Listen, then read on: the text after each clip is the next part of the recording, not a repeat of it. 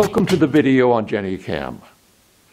As a user of digital machine vision cameras, you need to be aware of the power of GenICam, and yet you do not need to know the details of GenICam to appreciate what it does for you. Let's start with a bit of history to see how GenICam evolved. Early machine vision cameras were analog and had no programmability. If there was any configurability, it was performed with small switches and variable resistors inside the camera. Because the camera's signal was analog, a frame grabber was essential. Each model of frame grabber employed a different interface to the computer bus.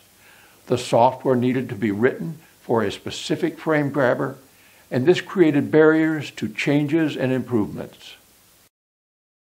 With the advent of digital cameras, cameras that had digital image data outputs, digital inputs were also possible. Cameras became programmable. These cameras had from a few to many dozen programmable features. To program a feature required addressing a specific register in the camera and then writing the data. Different cameras used different register addresses for similar parameters. Also, the data format and range were different from camera to camera. To use one of these cameras, the user needed to write custom software. Changing to a different camera required rewriting the software. Some software suppliers adopted the use of camera configuration files.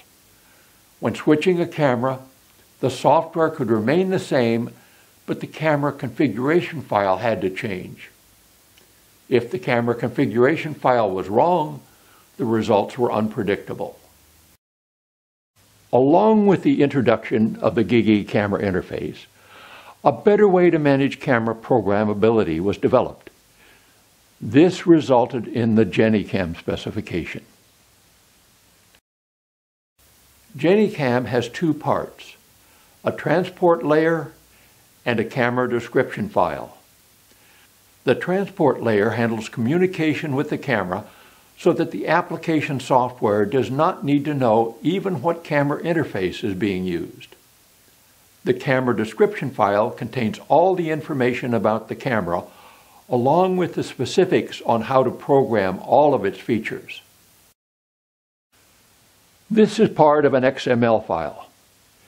XML stands for Extensible Markup Language. XML is very much like HTML used for websites on the internet. The good news is you don't need to know much about the details. A little knowledge will help you be comfortable using cameras conforming to the GenICam standard. The basic idea in an XML file is that information is enclosed within tags. A tag identifies the information.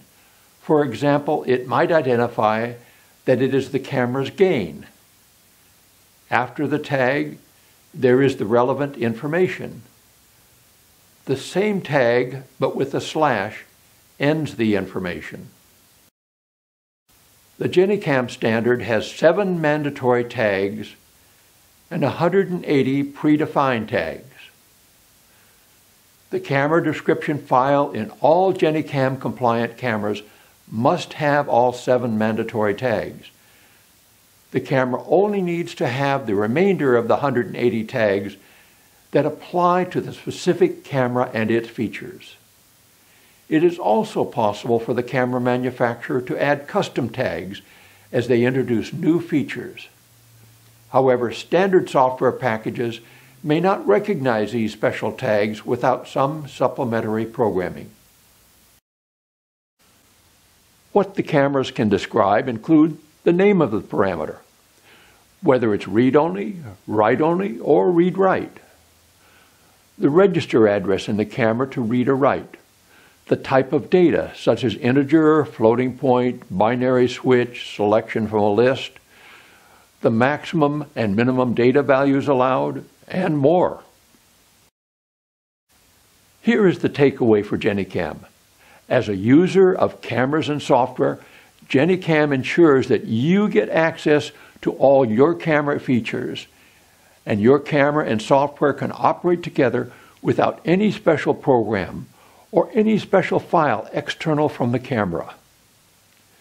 You'll see in the videos that follow that most of the current digital camera interfaces rely on GenICam as part of their standard.